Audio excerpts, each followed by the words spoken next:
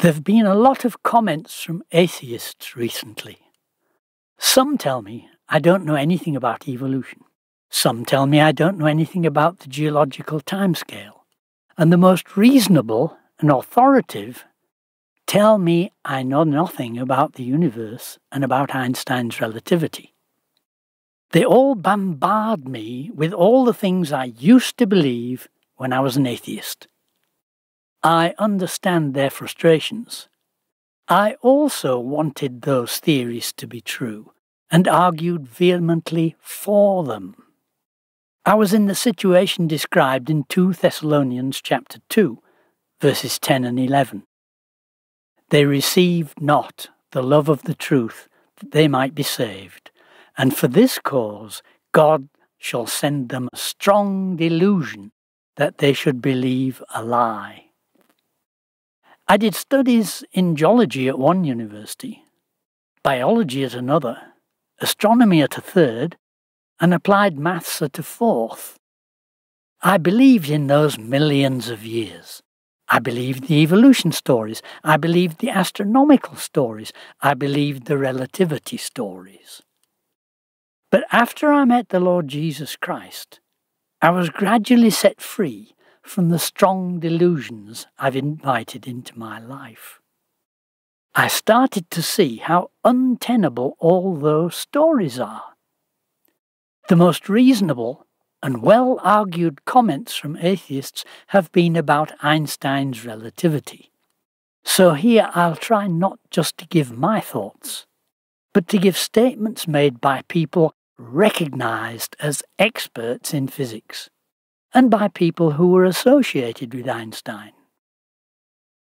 One of the great geniuses of the last century, Nikola Tesla, said, "Einstein's theory of relativity is a magnificent mathematical garb which fascinates, dazzles, and makes people blind to the underlying errors. The theory is like a beggar clothed in purple, whom ignorant people take for a king. Its exponents are brilliant men, but they are metaphysicists rather than scientists."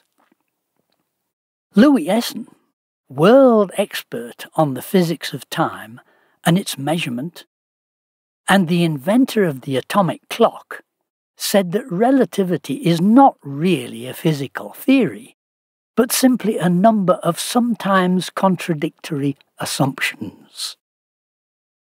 Ernest Rutherford called the theory simply nonsense.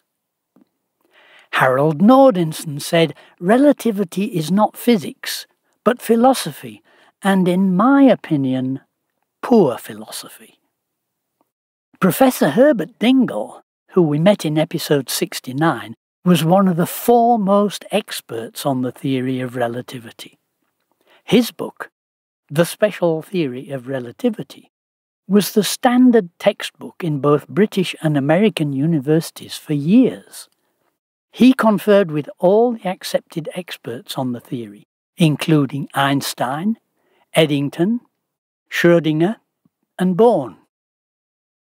But he came across the very simple proof we looked at in episode 69, showing that relativity is untenable as a theory about reality. We'll look again at this simple proof and the expert's response to it in a few minutes.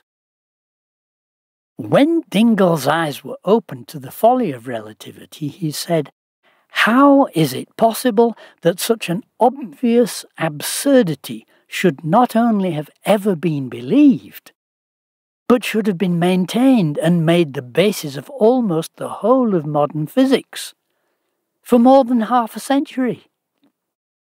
And that even when falsity was pointed out, its recognition should have been universally and strenuously resisted, in defiance of all reason and all the traditions and principles of science." Dingle also noticed, if Einstein's paper had never been written, all the experiments now held to prove Einstein's theory would still have been performed and held with the same conviction to prove Lorentz's theory.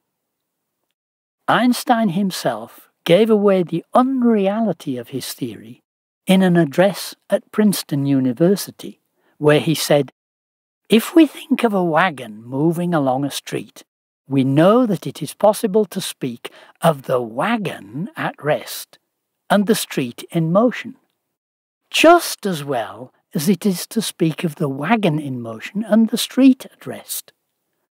This is an admission that his theory is about appearances, not reality. If there were a wagon in the next street going in the opposite direction, it's just as valid to think that wagon is at rest and that street is in motion, in the opposite direction to the first street. Or even more ridiculous, in the same street, we have one wagon going in one direction and another wagon going in the opposite direction. So it's just as valid to say the wagons are stationary and the street is going in two opposite directions at the same time. This may be acceptable as a theory about appearances, but utter nonsense if it's supposed to be about reality. And that brings us back to Dingell's proof from episode 69, that relativity can't be a theory about reality. If you have two exactly similar clocks, A and B, and one is moving with respect to the other, they must work at different rates. But the theory requires that you cannot distinguish which clock is moving. It's equally true to say that A rests while B moves, and B rests while A moves. How does one determine, consistent with the theory, which clock works the more slowly?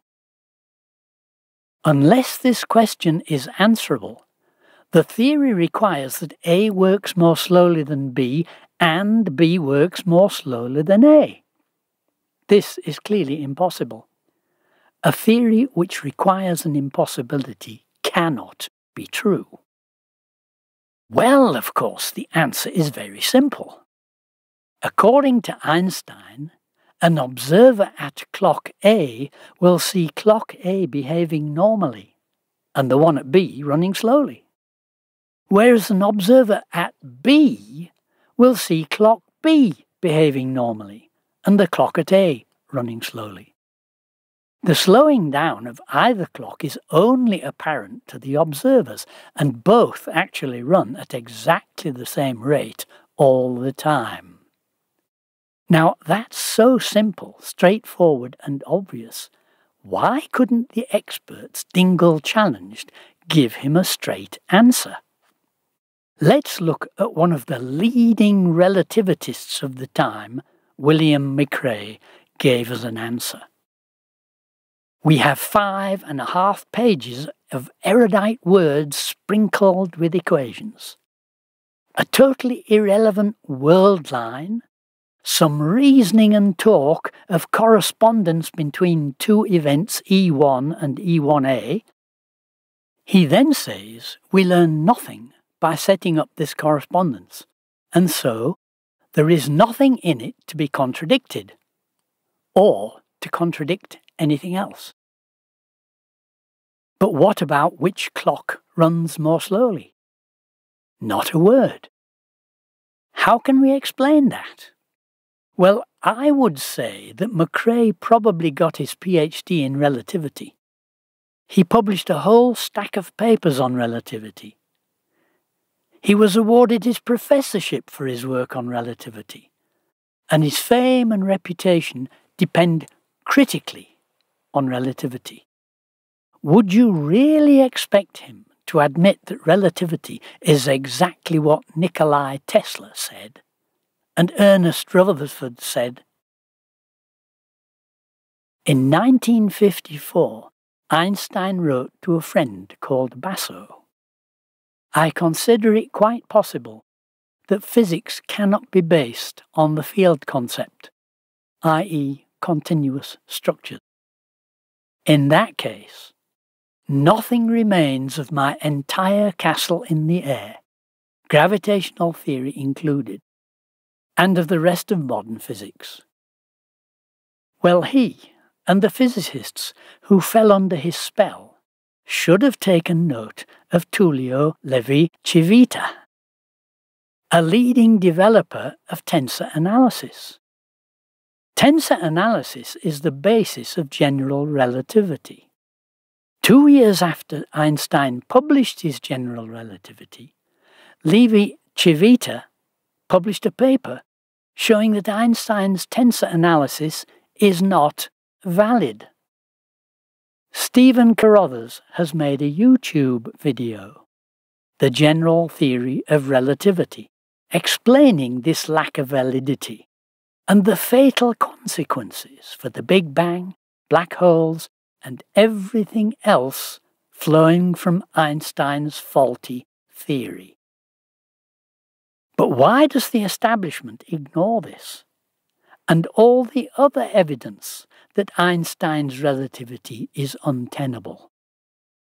Well, they still need Einstein and his denial of the ether to explain away the evidence that the Earth is not moving. And horror of horrors, if the Earth isn't moving, there might even be people prepared to consider the biblical model of the universe, which we looked at in episodes 46 to 49. The model described in Genesis chapter 1. In the beginning, God created the heaven and the earth. Thank you for joining me for this episode. If you enjoyed it, please like, subscribe, and press the bell so that you'll be notified as I release new movies. If you'd like to support this project, you're welcome to do so through Patreon. Find a link on my channel banner and in the description below.